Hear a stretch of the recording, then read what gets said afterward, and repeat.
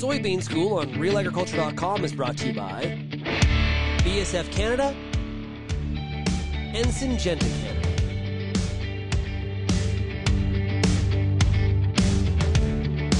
Hi, I'm Bernard Tobin. Welcome to the Soybean School. I'm down at Kearney Planters today, catching up with Cullen Tinline. Cullen, how's it going? Good. Good. This is video number 2 of the day. We finished up our corn video. We're working hard today. And now we're going to talk about soybeans. And a question for you. I mean, we tend to spend a lot of time focusing on prepping the corn planter. You know, do we do enough time prepping for soybeans? That's a great question. As planter specialists, I guess, here at Kearney's, we tend to think that the details matter, but I think sometimes maybe things get overlooked if we're in a very busy spring and we got the corn crop in the ground, and with full day soybeans now, sometimes we're trying to do both at the same time. When it comes to soybeans, are there 2 or 3 things that we really should be focusing on, you know, when we got corn off our mind? Well, you know, all of our normal chat about basic maintenance aside, today I'd like to touch a little bit on coulters and a common question about trash wheels on narrow rows. And I think we'll do a little chat on checking on our electronics and the ever-confusing world of closing wheels. Let's get to it. Yeah, so up first this time, it seems to be a common question we get quite often here, and it's maybe up for debate with some people, but I guess it's of my opinion that this is the way things work, and it's no-till coulters versus trash wheels and how that's going to work. There's lots of options, lots of different configurations. You know, if you're planting soybeans perhaps on 30-inch rows, none of this really applies to you. But the narrower the row, the more trouble we seem to have with trash and with trash wheels. Like I said, there's several options. There's single arm versions, there's narrow versions, there's short arm versions. 15 inches and under, we seem to run into a problem with these due to trash flow. You know, we can put narrow gauge wheels on, we can do a lot of things, but eventually what it comes down to is we're pushing trash from one row into the other. But as far as the coulter is concerned, we firmly believe it to be a necessity. Takes stress off the seed blades, gives a little more mellow path to the surface. When we run into problems, though, is with maintenance and keeping them adjusted. The majority of these things have way too much adjustment in here as far as I'm concerned. Some of them even, you know, a couple of inches or more. And this is a 16-inch blade brand new, and with this lower notch here, we could essentially run this thing down into the 12.5, 13-inch range. And that's you know, that's way too small. What we need to think about is the blade is very thin here at the edge, and as we move towards the center, the blade gets thicker. So as we wear that blade down, we're not sharp anymore. Our cutting edge is gone, and we start hairpinning the trash into the trench essentially, instead of cutting it and clearing the way. So we want to make sure we adjust these down as the blade wears, but also at some point, and in the case of this 16-inch blade, at 15.5 inches, our cutting edge here is gone, and we should be replacing this. The other thing to keep in mind is sometimes people adjust it down, new to you planter maybe. You don't think about that, you put a new blade on, now we're way too low. We never want these below the seed trench. In fact, you know, 1/4 inch to 3/8 of an inch, somewhere in there above the seed trench is definitely recommended.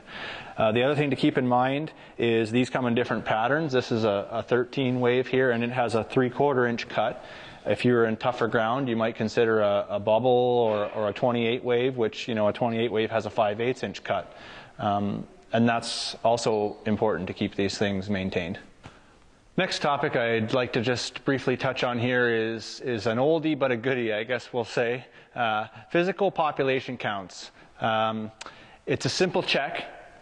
It always pays, and it costs nothing but a little time. And so I guess the next thing to keep in mind is if you call us with a population issue, this is the first thing you're going to get asked on the telephone is, have you performed this test? So we'll just do a quick rundown on it here. On a 30-inch row, for instance, we're talking about 17 foot 5 inches, and on a 15-inch row, we double that at 4 foot 10 inches. And basically what we're measuring is 1/1000th of an acre. We're going to raise our depth stop all the way to the shallowest position, remove the pressure from our closing wheels, tie the closing wheel up, drive our distance, and then the tough part of counting the seeds. And whatever we count, we're going to multiply that by 10, and that's going to tell us our physical population count. I'd recommend verifying that 2 or 3 times. Once we've done that, we will know exactly what we're planting. The thing to keep in mind is, unfortunately, the books aren't always 100% with the rate charts. Sometimes we might be 1 or 2 settings up or down to get where we want to. The other thing to keep in mind is we can maneuver the gains and the monitors to read exactly what you're seeing at the back end. So if you're like me and you must see on the monitor what we're actually doing, then that's also possible, and knowing the difference is the way to get there. Also, for guys with clutches and electric drives, we'd already be set up in this case to check our on-off time delays for in and out of headlands. Since we just finished talking about population counts, I just want to touch a quick second on filling the planter and seed handling. Large portion of the issues we run into are from split seed. They build up in the brushes, they plug off, or they get pulled through vac plates. A lot of times when we clean out the manifolds on these things, they're just full in the ends of split seed. Handling of the split seed, you know, the best practice might be bags, which are exhausting, especially in a central fill planter like this, or a belt, which, you know, is best practice. But augers are economical, they're readily available. You just would make one warning that we want to run those as full as possible and as slow as possible. And the only other thing that comes into mind with seed handling is the treatments. Some people now are applying their own seed treatments, and that's fine. We just want to make sure that those are very well incorporated, that some of these more liquefied versions are dry. And remember, when we're loading the planters, graphite is our friend. And on the super humid days, a little bit of talc powder goes a long way as well.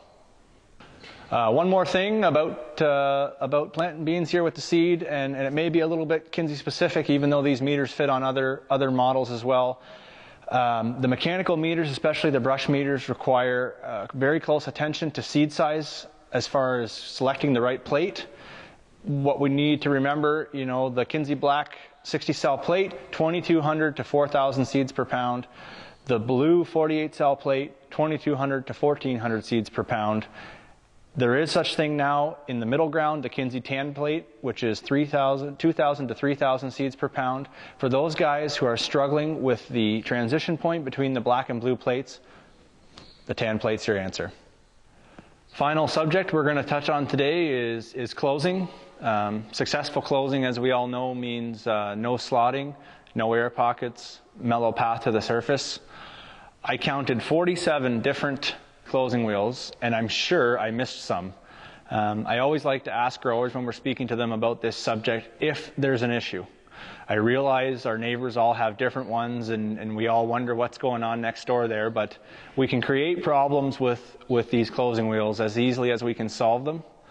No matter what system we're running, what wheel we're running, they all require maintenance. Bearings must be free, hardware must be tight, bushings must be tight. Each one of these wheels has a different spacing. The longer the fingers are here, the further apart the wheels need to be to keep them out of the seed trench. And often forgotten, I think, sometimes is centering. The reason that these have cams in the bushings in all these newer models is to center them. I always recommend a scratch test. We've all heard the joke about use your neighbor's cement, you know, but a scratch test with the seed blades on the cement in front of your shop is the quickest, easiest, and most accurate way to make sure that these are centered in the trench.